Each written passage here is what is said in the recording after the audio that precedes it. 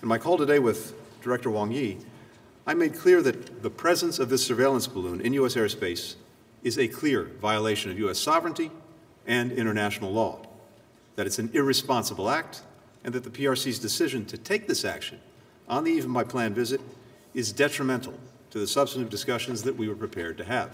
Members of my team consulted with our partners in other agencies and in Congress. We also engaged our close allies and partners to inform them of the presence of the surveillance balloon in our airspace. We concluded that conditions were not conducive for a constructive visit at this time.